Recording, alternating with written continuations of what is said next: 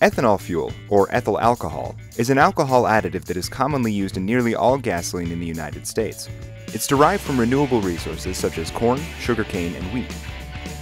If you buy your gas at a gas station in the US, then more than likely what you're buying contains corn-based ethanol. This gas, composed of 90% gasoline and 10% ethanol, is sometimes referred to as E10. Nearly all gasoline sold in the United States contains ethanol, even if there's not a declaration of ethanol on the pump.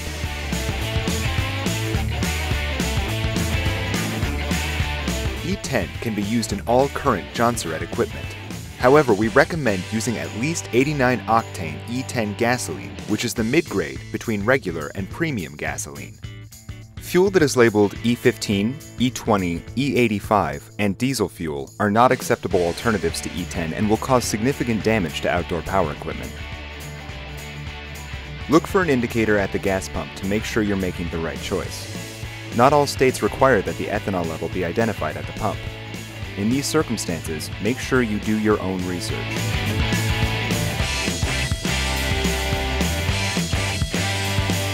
Because today's gasoline contains ethanol and alcohol, it absorbs water if exposed to air. In many cases, the operator is unaware that their gasoline has become contaminated with water and unintentionally pours it into their unit. This is because your fuel mixture will separate into layers if it contains a high enough percentage of water. If you don't shake your mixture, you may unintentionally pour a damaging concentration of water into your unit. Always vigorously shake the fuel mixture immediately before pouring. Other ways to prevent accidental absorption of water into gasoline include purchasing only enough fuel to last about 30 days. This helps assure that you are always using fresh, uncontaminated gasoline. For two-stroke engines, only mix enough fuel that will be used within the next 30 days. In order to store the fuel with as little exposure to air as possible, avoid containers with vent caps. Look for containers that are airtight and that also provide tight seals around the cap. These are examples of good gasoline containers. Fuel stabilizers can be helpful in extending the life of the product while also defending against the absorption of moisture.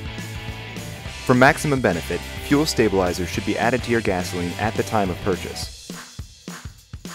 While using a stabilizer extends the life of the gas, a two-stroke gas-oil mixture with a fuel stabilizer should not be stored for more than 90 days. Using Jonsered two-stroke oil will help reduce the risk of engine failure and poor engine performance by helping to prevent the fuel from becoming stale.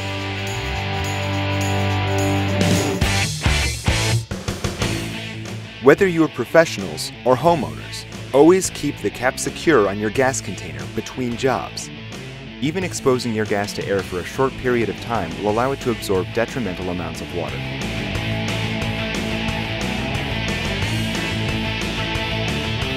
Before storing your unit for the season, make sure you drain the fuel tank and run the unit until it's dry. Most units that were made in the last 5 years have components that are resistant to the effects of ethanol. However, older units should never be stored with fuel in them since the fuel lines could be affected by the ethanol found in today's gasoline. By taking the time to understand the issues surrounding today's gasoline, you are more likely to enjoy a long-term, productive relationship between you and your Jonsered.